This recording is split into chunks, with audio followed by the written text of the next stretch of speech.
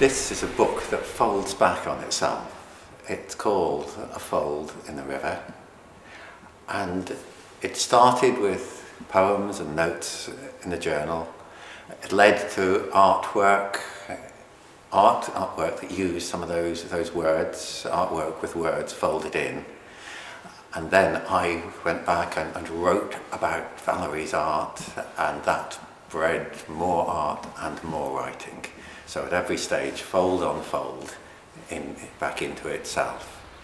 But it starts in a real place, which literally is this fold, this bend, in the mid-course of the River Taff, just outside the village of Quaker's Yard. It starts where I and my wife lived for a few years in a cottage on the banks of the Taff. At the end of our garden was a beach, not a bathing beach, but a flood beach. And you can see a small vestige of it here. These are flattened, water-worn stones and all kinds of frankly rubbish. And that's what gave me the feeling that all human life is there. Certainly a lot of the life of the South Wales valleys. A famous fact about the River Taff is that it's an uppity river. It rises very fast. All summer it lays on its stone bed, half the autumn too. Rain barely stirs it. Only up under the hills in the dark, long, centuries-long hall, weight shifts, the water table being laid, the not yet woken guests' cups are filled, are running over. Then the day, a mead hall clamour, rain sheets off the fields, the glistening flanks, it spills into present time, smells sour, knows no bounds, remembers too much, and will not be stilled. These are stones, ordinary stones you might think, though perhaps blacker than average. If you pick one up, if you weigh one in your hand, you realise not just ordinary stone. Some of them are very light indeed, with bubbles of air in them. These are burnt out clinker out of furnaces. Others have that sheen in them, and you think, that's coal. This, for hundreds of years, was what these South Wales valleys were all about. A coal pebble. Greyish with a slight glint at one angle, not quite stone, but oval and wafery, light to the touch. Skimmed low, it could walk on the water almost, right up to that panicky teeter at the end. It comes clean as from any other river, as if innocent, bland, black and innocent of what it did, what it left. Not just under the hills here, but under the valley. The deep navigation, past saving, sealed, filling with emptiness, drip by rising drip, like a glass harp, seance music, an inhuman purity of tone. A cave diver might yet stoop and crawl through the long sump, dragging his budget of air behind him, half astronaut, half miner of that worked out, near unreachable inner space, peering into the night of the male soul, a lamp in his hat. Well, I thought I'd just start by talking about how Phyllis and I became involved in making work together and collaborating together. And that came out of another project to do with the River Severn this time, where I asked him for permission to use some of his poetry from another collection of work called The Water Table, which is about the River Severn. And so that was in 2011, and we've been working together fairly consistently since then. And he asked me to be involved in a collaborative book of poems to do with the River Taff, which had been commissioned by Ceri Books. And for that, I decided to walk the whole of the River Taff, even though the particular area where Philip was based, Quaker's Yard, there's a very, very particular part of the river there where the river folds round the landscape. But I wanted to get a feel for the whole river, all the way from the source to the sea. So in the company of another artist, I spent a year just walking and drawing and photographing things and reading the poems and just getting a feel for the river in different times of the year, different river levels, you know, the amount of water in the river in flood, the river just as a very calm, rural river in the summer, very peaceful. And then that has generated a lot of the images, whether through drawings in the sketchbooks or photographs that I've taken that I've then incorporated or used as source material. And all of my work incorporates text in it, so it's quite difficult to see often from a distance. So this piece of work, Swamp Forest, is based at Quaker's Yard, where Philip used to live, and it's a river beach. But threaded into the image is text from Philip's poems.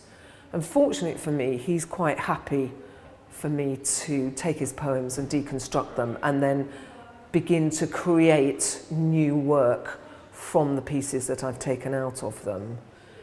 And the actual technique involved in this is it's a several stage process where the image actually breaks down. So the image is created and then it's transferred onto another sheet of paper, and in the process begins to break down, and then I work over the top of it, and sometimes I'll then transfer it again. And that has a kind of quality of almost of some of the rubbish that comes out of the river, things that are collected and that I then reuse. So there's a kind of second-hand quality to the images that reflects the nature of the river and how the river erodes and works on the landscape. So this particular image I think works really nicely in that sense of there's layers of things in the image itself, but that you can read it at a number of different layers. So just moving back, this piece of work, again, the image was taken down at Cardiff Bay, where the Taff leaves the bay and flows into the Severn, because of course the River Taff is a tributary of the River Severn. So in a sense, this piece of work and one other, which was created from drawings and images taken down at that particular point, connect the two pieces of work. So the first piece of work, Estuary, that I worked on with Philip's original pieces from his other collection, and this book ourselves. So again, there's a kind of shimmer. As you move past the pieces, the text comes into focus and then moves out of focus again, and then you come into another section. So it doesn't really matter which way you're moving through the pieces. They change as you move through them.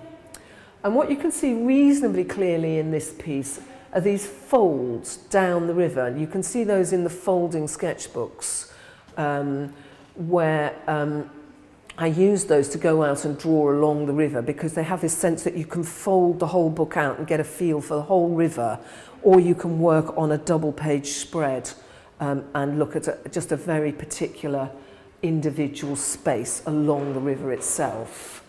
And that has come through in all the artworks. Again, it's part of the process of transferring the images. They get laid down in sections, and so you get these kind of fold lines that we've picked up, and it echoes the fold in the river, the actual physical fold in the river. So that's why we went with that title for the whole book. And in fact, that was one of the poems that Philip wrote specifically in response to work that he'd seen in my studio. Because after walking the river and doing all the research and the drawings and the photographs and just thinking about how I was going to work with the subject matter. Philip would then come into the studio once a week on a Thursday afternoon, and sometimes he would just sit there while I worked and he would do some writing and respond. Sometimes he'd wander around, pick things up and start playing with them and ask if he could take them away and use them. And then he would write some more poems in response to coming in. So the Fold in the River poem was a kind of seminal point in the development of the book, where he responded to the folding sketchbooks that I was working in, and we realised that the whole idea of working together was, ironically for both of us, as neither of us bake cakes, was like making a cake where you fold ingredients together and all the individual ingredients are then combined to create something that's completely new and original out of those different elements. So just coming back to this piece of work, quite a lot of structures along the river. They haven't really appeared in the book, but this is from Taff's Well, from inside the building where the Taff's Well is. And again, you get the fold actually in that building because the folds between the concrete panels around echo the fold in the pieces. And I actually rather like this. Again, it's damp. There's a line of damp on the wall that kind of echoes the river. The river is actually lower than the, it doesn't actually come up to this level because the water in the actual well itself is down here, but the water level in the river is not at that level. That's water rising through the building. And there are actually a number of poems, one of which didn't get used in the book, in fact, where Philip talks about buildings absorbing water and becoming part of the river. So, and again, I've tried to get with the text a little bit more obvious in this one, but I've tried to get that sense that the text is beginning to melt into the plaster surface of the walls. So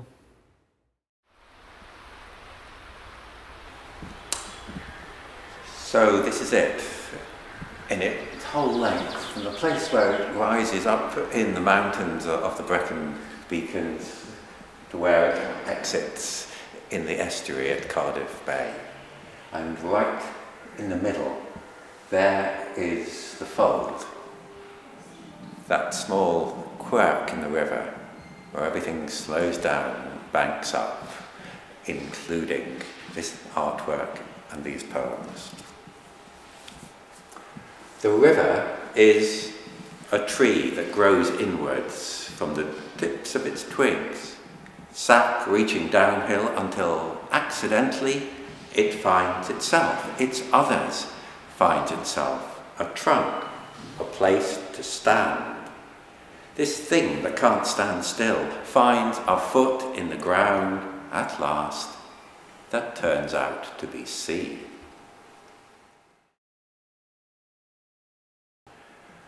If you ask me how long this river is, I won't answer. There are answers that you can find, I'm sure, in Wikipedia.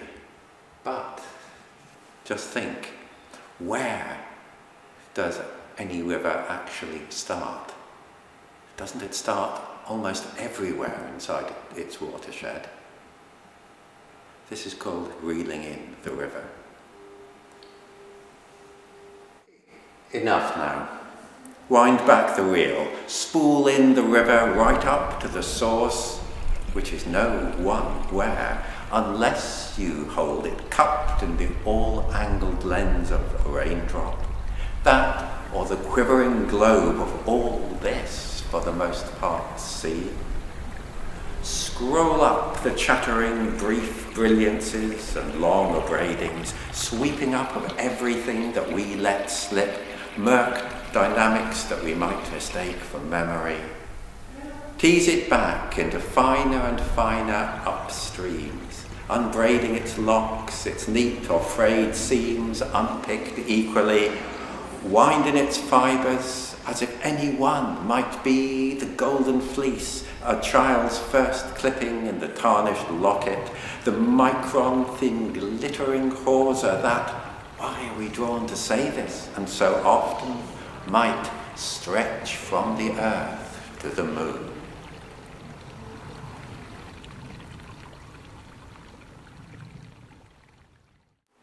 This is one of Valerie's folding notebooks.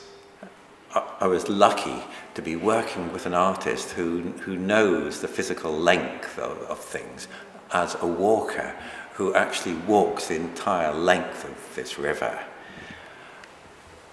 That means knowing that it never fits conveniently on first one page and then the next. So what better than working in this oriental form of the book that folds out to one unbroken length. When it folds back in, of course, it also becomes a lovely image of two sides, two art forms, which both are the same thing and utterly opposite, that they fold in with each other and become one book. This is Folding the River. Don't tell me that it can't be done to fold the river. I've heard it on the nearly edge of night, suddenly loud between narrowing sides of itself, then shut as a book. Mum, no more stories tonight, children. Even now and then in daylight, you blink. The river concertinas, 30 miles from source to swerve to sump to sluice gate, glint to shadow, past to present. Like a secret we're all in on. We're all in. What could open a wide enough gaze to read us but a river? Or this, Orihon, on mulberry paper as fine as closed eyelids, in ink made of soot and glue, the nested scroll could open this way, that, or both, each unknown to the other, or could leave it sleeping, fold on fold on fold.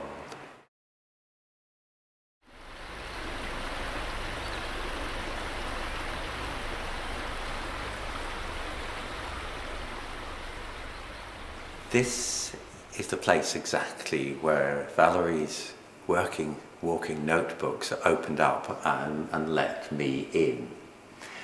It's a straightforward line-drawn ink map of that course of the river with the bend in the Taff.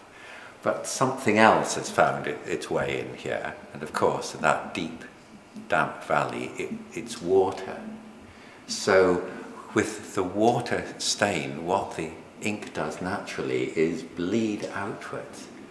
And I saw that pattern of the bleeding darkness that comes out and takes root on the page, and maybe in our minds as well. I thought that will let me in. And the first piece that I wrote directly to Valerie's artwork is this, the stain. It spreads. One touch of water and the ink lets go, as if the paper wants this physically. It bleeds like damp through plaster, as a worry dream you can't recall persists, a smudge print on the day. It stays, like flood risk, like the once in 100 years that always could be this year, shadow on your title deeds, coal stain on the hearth or heart, that nothing shifts, not suds, nor scrubbing, risings of the river year in, year out, rinsings of the rain.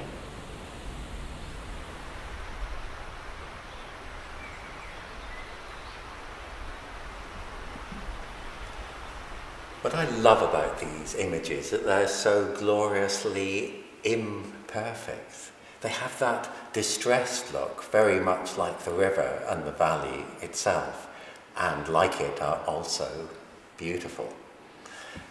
There are bits that seem faded and ripped out, and that's actually done artfully by the way that images, partly made, partly recycled images, have been transferred on and stuck and torn off. So they tear, there are bits washed up. There are words, there are odd lines out of poems that didn't necessarily start off with each other, but they meet here, left on the beach after one of these powerful floods. It's the absolute power of that river to rise and remix things for us that I think is glorious. That's why it felt like the third person in this. There was the artist and the writer and the river as a personality in itself. What to do with it? The old muscle and wit with which the Taff rises. Mad, bad pranks, extreme japes, anything, like the kids who torch the bracken, leaving slim birch saplings ashen white and shriveled, just to make a mark. I found 3 bicycles, a rust contraption wrangling in the shallows, twisted into one another like a circus strongman's knot. I lost count of the draggled buggies that beached a while, then bumped by like a skeleton pram push, jolt by nudge for years, quixotic off to blight the views of Cardiff Bay.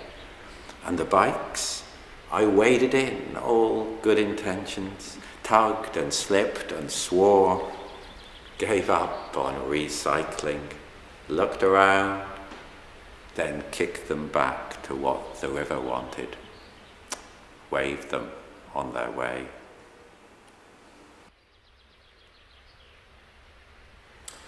Praise song for the Taff.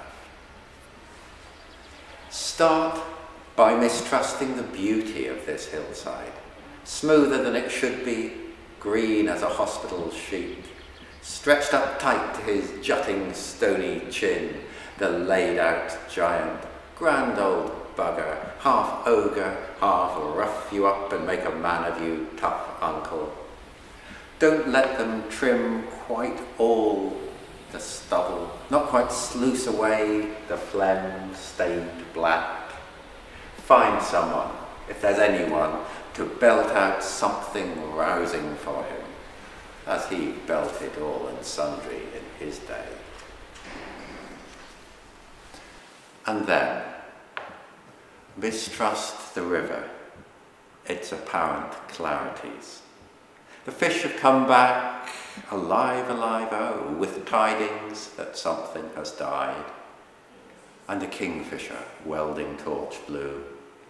The water, though, twinkles with forgetfulness of how the coal dust flowed, rimming the stone beach and the flood marks under bridges, right down to the bay, the swish of its shitty and muscular tail for miles into the Bristol Channel.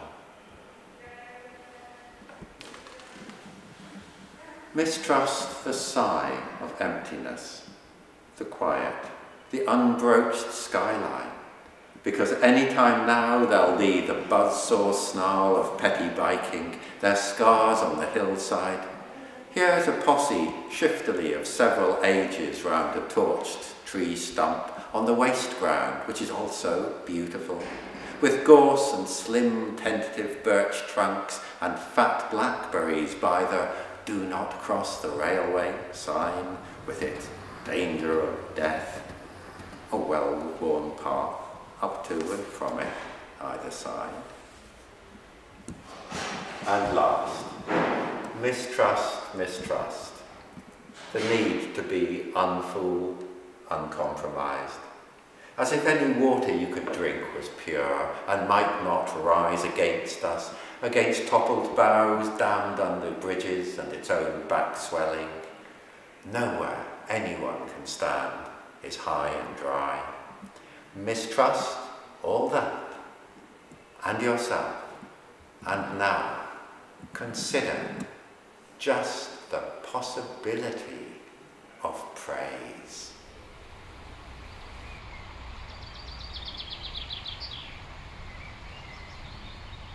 These are the very final words in the book. If there is a last word, this is it.